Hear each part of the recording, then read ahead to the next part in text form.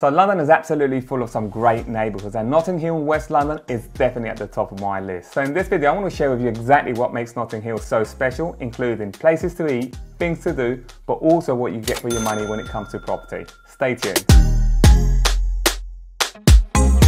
So if you're considering relocating to London and you're looking for a neighbourhood bursting with character, then Notting Hill should definitely be on your list. Why? Because this vibrant area is known for its colourful houses, electric shops and diverse community, making it an attractive option not only for Londoners, but also for foreign buyers.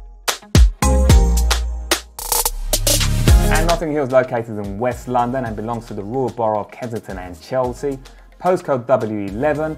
And it's very well known, of course, for its charming streets, but also its leafy squares. Very attractive to American expats who come here to live here, whether it's because of work or just want to start a new life. But also, if you're young, hip and trendy, Notting Hill Gate may be the place for you. It's a short distance from the city centre, making it ideal for those who want to work centrally. So who else calls Notting Hill home? Well, the neighbourhood has always attracted celebrities and high-profile figures, including the likes of Sir Mick Jagger, Keira Knightley, and even Brad Pitt and Angelina Jolie were amongst the famous residents here. Living in Notting Hill means rubbing shoulders with some of the city's most notable personalities. If you're actually living in Notting Hill, there's no real reason to leave the neighbourhood, which you're going to find out why. However, if you are looking for transport, it is serviced by the main tube station, which is Notting Hill Gate, and it's served by the Central Line, District Line and Circle Line. Alternatively, you can use Westpool Park Station or Ladbroke Grove, which has a Hammersmith and City, Circle, and you can also walk along the Portobello Road towards Notting Hill Gate. And you've got different bus routes taking you across different parts of London. Plus, you've got black cabs pretty much around the area all the time. So there isn't really any need for you to have a car. So Notting Hill, of course, is absolutely famous for its annual carnival, a vibrant celebration of Caribbean culture every August. But there's plenty to see and do in this neighbourhood all year round anyway, including visiting famous Portobello Road Market, browsing the shops and boutiques of Westbourne Grove, or catching a movie at the iconic Electric Cinema. One of my favourite places has got to be Pharmacy, Granger & Co, but also the lovely Ottolenghi. If you're at Ottolenghi, please do make sure you check out the gluten-free almond and orange cake with a little bit of custard. Again, Ottolenghi has quite a few of these places across London, and it is one of my places that I love to visit. For a night out, try the trendy Trailer Happiness for cocktails or the Churchill Arms for a pint. And if you're looking for a unique shopping experience, Notting Hill's Shoppers Paradise. The area is brimming with electric shops ranging from upscale boutiques to colourful vintage and antique stores. And the fact that Notting Hill has so many great places to eat and drink absolutely means you should hit that like button, because it costs you absolutely nothing at all, and it really helps me out in pushing more of these videos out there. And despite Notting Hill Gate being in central London, it does have a lot of options when it comes to green spaces. Of course, you've got Holland Park itself, but one of my favourites got to be Kyoto Gardens. I love to visit there whether it's summer or winter. In fact, I actually quite enjoy winter. There's something quite magical about it.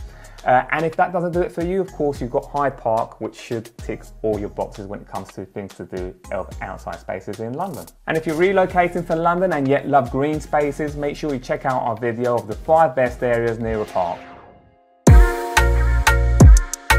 And if you're a family relocating to London and you're thinking about education and what Notting Hill Gate has to offer in terms of schools, well, it is home to some top schools, including Notting Hill Preparatory School, Pembridge Hall School, and Wetherby. I'll also make sure to include the link and resources to more schools across the borough of Kensington and Chelsea.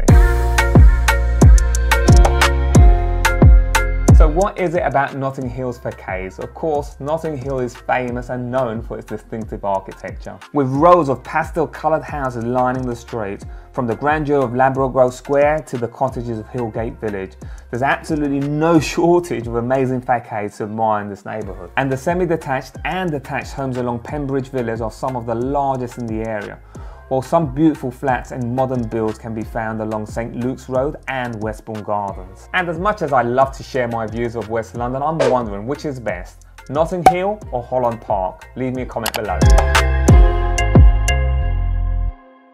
So this move into Notting Hill guide brings us nicely to the topic of property, which of course is my favourite.